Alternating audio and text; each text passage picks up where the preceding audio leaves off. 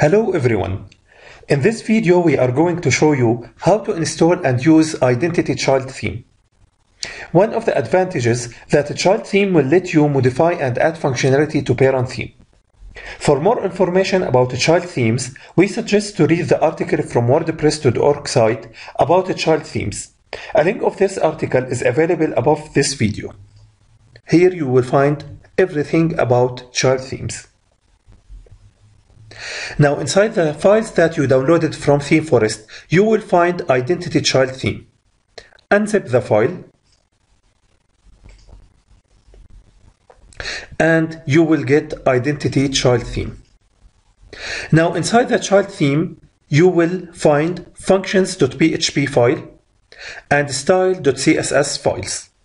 If you want to modify the styles of the theme, open the style.css and add your custom CSS code here.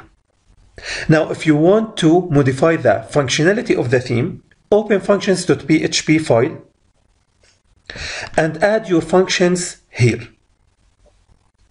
If you want to add hooks, filters and theme support, add them here. After that, you need to upload your Identity Child theme to your server. Open your server directory using the FTP and locate the child theme from the left panel, and inside the right panel make sure to navigate to WP Content Themes. Now here is the child theme.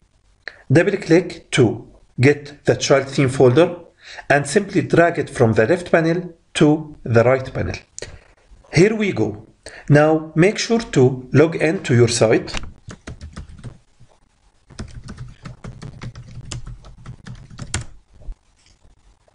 And after that, navigate to Themes under Appearance menu. Here you will find the parent theme already activated, Identity, and here you will find Identity Child theme.